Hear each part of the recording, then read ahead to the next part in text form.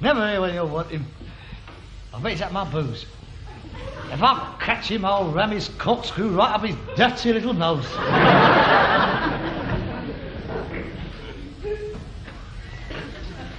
Ah! Yes! Who is it? Help! Help! Help! Help! Help! Help! Help! Ah! No, there's nothing here. I'm only a poor old man. There's no money here. Me son will be in a minute. Help! I know. You wouldn't hurt a poor old ex-serviceman with only one lung. Help!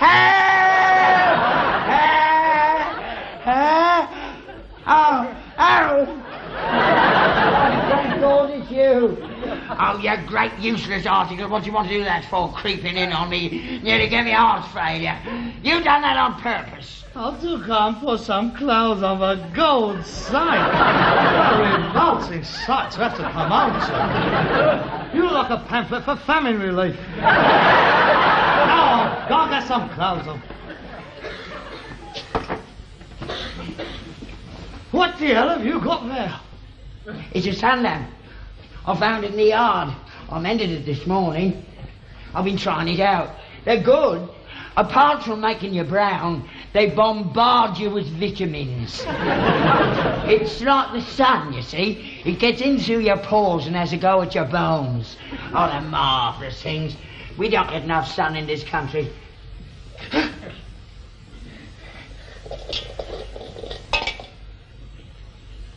Well, I think you must have caught a touch of it. This is an ordinary electric light bulb, you Bert. Look, 60 watts, natural pearl.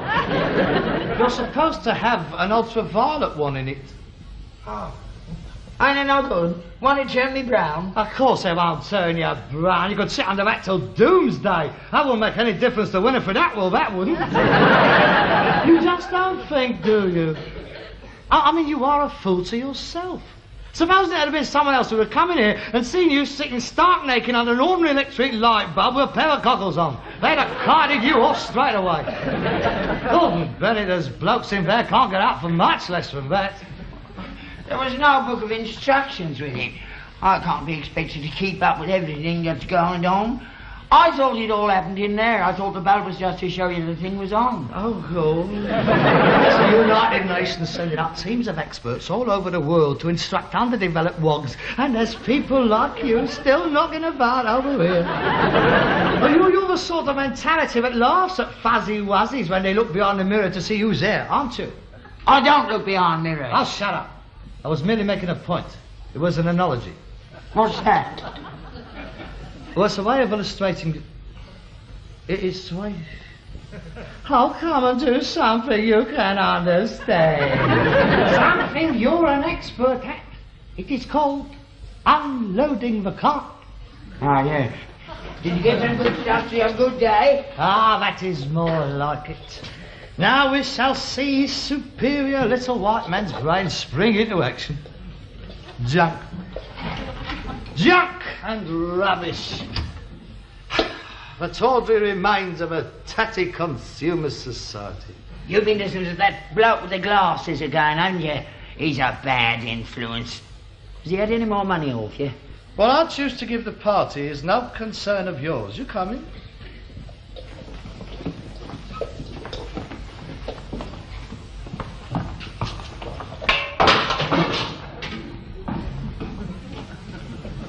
I don't know why you want to keep on about overthrowing the government. They're doing their best. I do not wish to discuss it with you, Let Father. well alone. We're doing all right, aren't we? Man does not live on washing machines alone. That's something else you heard of him, isn't it? Look, if you wish to carry on living in this degrading free-for-all society, that is entirely up to you. I know what I want. You want to clout around the earhole, that's what you want. Yes, Peter. Would you be so kind? How about the groundnut scheme? Yes, Dad. Hup. That didn't send down the price of peanuts, did it? No, I don't believe it did, Dad. Well, let's have less of that.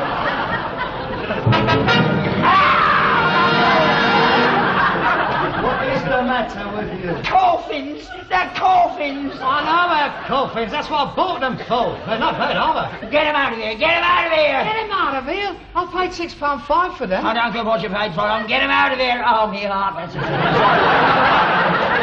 Now, what are you trying to do to me? Get rid of them! Why? There's nothing wrong with them. They're perfectly good coffins. I'm a respectable rag and bone merchant, not a dealer in death. I don't know what you're rabbiting on about. You must be realistic. You have got to have coffins. And one day, someone is going to need these coffins. There's nothing you or I can do about that. That is the way of the world, that is. 'Twas ever thus. That is it. And we might as well make a few bob out of them as let somebody else have them. They are not staying in this yard. Of course not. They're going in the house. What? I'm not leaving them out here to get warped. What good's a warped coffin? It's you that's warped. It's bad enough buying coffins, but taking them into the house, oh no. No, no. Dad, they're going in the house, and that is all there is to it. Now, come on, give me a hand. I'm telling you, Harold, those coffins go into my house over my dead body. Well, that's one sale. Come on, which one do you fancy? Oh, there must be one here to fit you. How tall are you? Here, how about this one, eh? Look, very comfortable, no nut holes, keeps out the draft. You'd like to see me in one of them, wouldn't you? You'd like to see me off. You can't wait, can you? Mine there! I forbid you to bring that into my house. Harold, please don't do it. You're tempting fate, Harold. Oh, really, you are talking foolish, Dad. When you come to think of it, you are a primitive little man, aren't you? All the little superstitions. Salt over the left shoulder, don't cross on the stairs, don't cross knives. Please don't open umbrellas in the house. Oh, don't put your boots on the table. The dark man must be first in the house New Year's Day, spitting on the coal.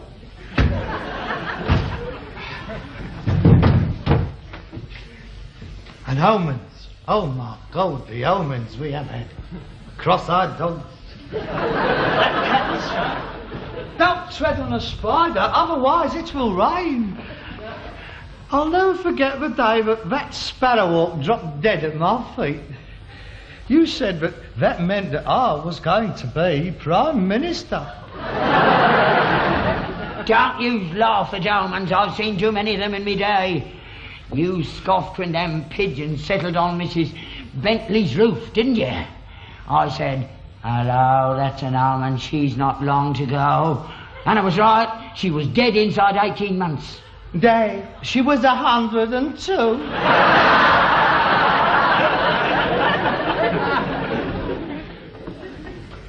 That makes no difference. Them pigeons knew. Oh, Gordon Benny, they've got to settle somewhere. Well, they can't go on flying forever. What do you think they've got legs for? If you'd have been born 200 years ago, they would have burned you. I am here to tell you that you're asking for trouble having coffins in the house. If they stay in here, this house will be a house of mourning.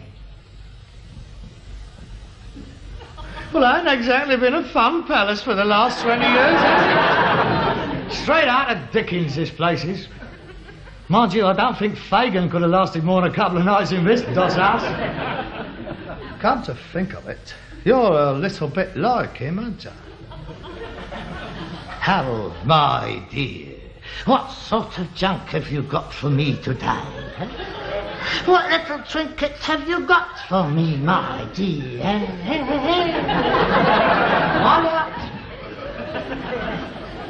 Harold, please get rid of them. They're an omen of doom. Oh, Dad, if they was an omen of doom, there wouldn't be a live undertaker left in the country. They'd all be stretched out in their own boxes. Have you ever been in a funeral shop? They have got roomfuls of coffins. It don't bother them. They're upstairs in the flat, laughing and drinking and joking. The only time they're sad, mate, is when business is slack.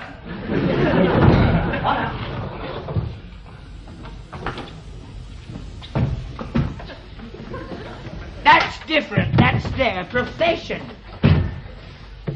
And a very nice one it is too, mate. See, there's 3 things that the human race has got to do. Eat, drink, and snuff it. You're getting on any one of those, mate, and you're set up for life. The 3 B's. Beef, booze, and boxes. You can't go wrong. You don't even have to dig your own holes. You know, we ought to think seriously about going in for this lot full time, mate. STEPTOE Son. That is a marvellous name for an undertaker. Oh, Dad, I can see you now, in a top hat, walking slowly behind the cortege. You'd make a marvellous undertaker, Dad. You have got the right sort of miserable face for it. You'd be a knockout with the relatives, you would. Stop that kind of talk. Stop it! Oh, you're too sensitive, mate. You want to be like me. Don't let it bother you. There's no point in worrying about it, is there? When you have got to go, Dad, you have got to go. If it's half as good up there as the church keeps telling us it is, we ought to be queuing up to go. Now, don't you start blaspheming, not with coffins in the house. There we are. They look quite nice, don't they? They're simple, pleasing, aesthetically pleasing to the eye, wouldn't you say? They're a bit Scandinavian, really, don't you think? For the last time, Harold, I'm asking you to get them out of here. Right. If they stay, I go. What do you mean? I'm not sleeping in the house full of coffins. You're serious, aren't you? Yes, You would actually rather leave than be in the same house as them? I'm afraid so. Oh, I didn't think it'd affect you that I'm much. sorry, Harold, it's just the way I'm built. Oh, all right then. That's the way it's got to be. Where can I get in touch with you? Callous little bleeder. You're evil, that's what you are, evil. I'm warning you, you leave now, you'll miss the sacrifice of the chicken. 12 o'clock sharp, bring your own mask. Fiend! Throwing your poor old father out in a night like this? I'm not throwing you out. You can stay as long as you want to, I don't care. I can't stay, you're forcing me out. Do you think I could sleep up there knowing that these were down here? Well, as long as you stay up there and these remain down here, you've got nothing to worry about, have you? Now, come on, make up your mind, I want to look up. You staying or going? Going. Right. Where are you going to sleep? In the stable.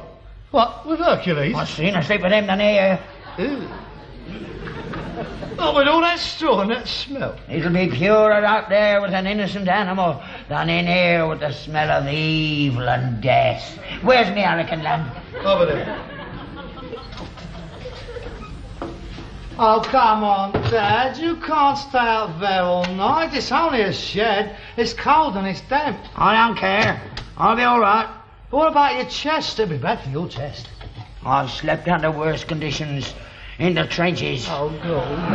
I'll manage. Oh, come on, Dad. I mean, they can't bother you. I'm not stepping foot in the house until they're out of here. If you like to stay there on your own and take your chance, it's up to you. Why, what's wrong with them? I mean, they're only little bits of wood nailed together into a certain shape. You must have very little imagination, that's all I can say. I remember seeing a play once. It was about this bloke. He slept in a house with a coffin.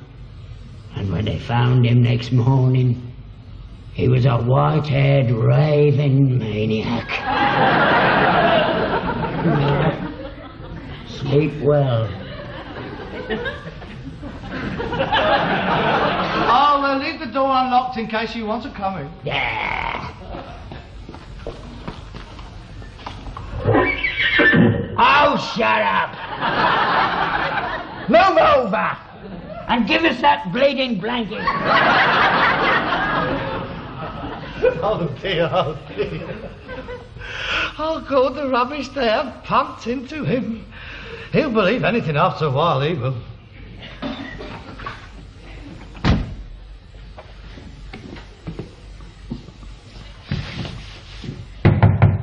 Is there anybody there? Can you hear me? I should have bought the whole lot. Still, I couldn't have got 300 in here. White-haired raping maniac. He'll wake up a maniac if that horse starts jumping about in the middle of the night. Oh, I better get off. Oh, God. I got 400 political pamphlets to fold up tonight.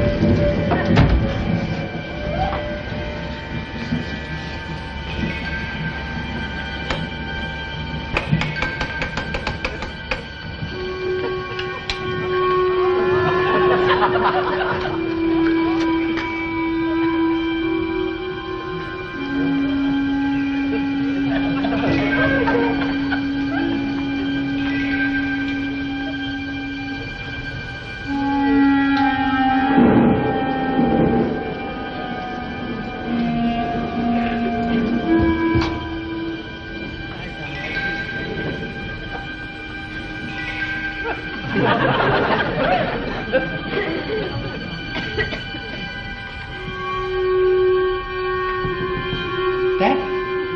Are you in? Hey?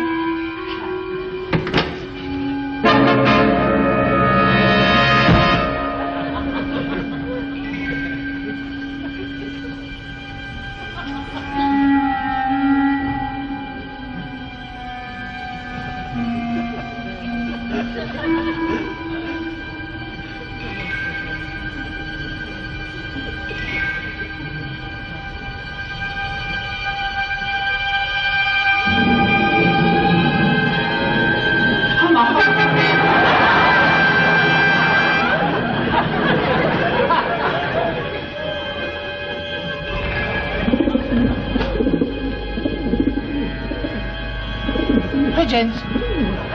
Pigeons, go away! Go on! Get on my roof! Go on! You're not having me! Go on! Go away! You don't frighten me! Go away!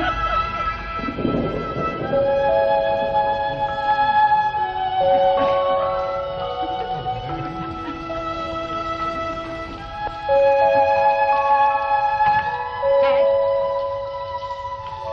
Are you all right? Dad?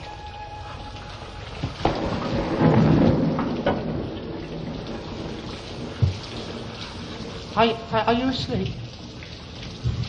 Dad?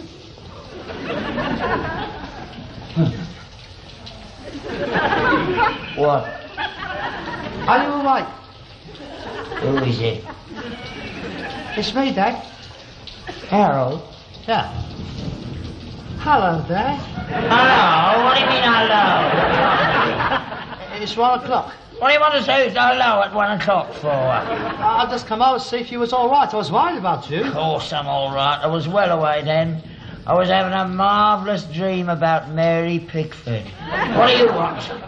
Don't you think you ought to come in? Come in where? In the house? I'm not going in there, I told you. Well, I think you ought to, Dad. It's a pouring with rain. Not in here, it's not. Well, it's ever so cold. I'm not. It's lovely in here. Go back to bed and leave me alone. The lights has gone, you know. Probably needs another shilling in the meter. Yes, well, that's it, you see. I haven't got any. They're in the vase. In the front room? Yeah. Dad, I think you ought to come in. No.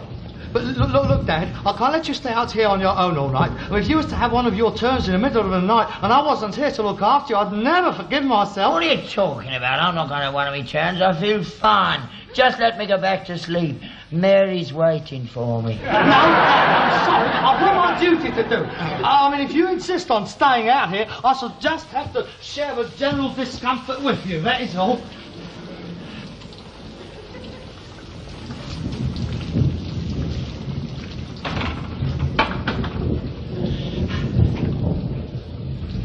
You come prepared, didn't you? Not at all. I brought these for you in case you wasn't comfortable. Liar! They're your beds. I recognise the blankets. You wouldn't bring your stuff out here for me. Look, I'm not prepared to sit here arguing a toss with you all night. It is very late. That's better. It's quite nice in here, really, isn't it? Good night, Dad. Good night.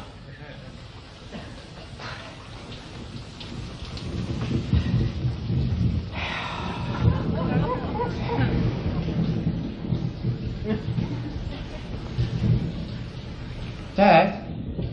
What? I hope you didn't misinterpret my reasons for coming out here tonight. No, I don't think so.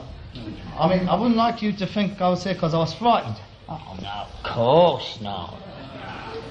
It's just that I was worried about you out here in this thunderstorm. Yeah, all right. Go to sleep. I mean, I could have stayed in there all night if it hadn't been for you. I mean, it doesn't bother me. Well, what are you going on about it for? I just don't want you to think I was scared, that's all. No. All right. Good night, then. Good night.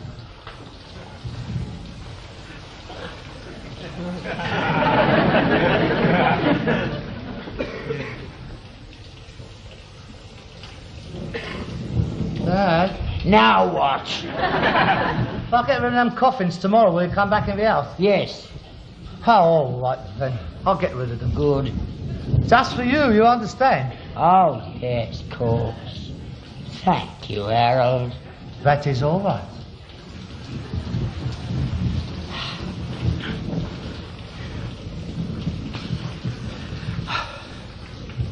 I still don't understand what you were scared about.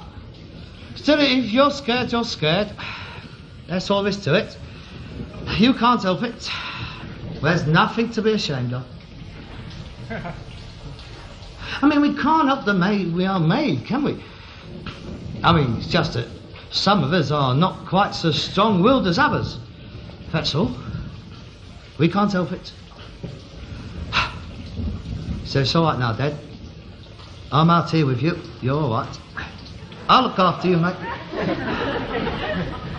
The coffins is over there. And we're over here. I wouldn't let it bother you anymore, Dad. Dad. Dad. Dad. Dad. Wake up. Don't go sleep for me. Dad. Dad, wake up. I want a drink of water. Don't let me drink of water. I'll go in the stomach. I'll go first. I'll let you drink of water.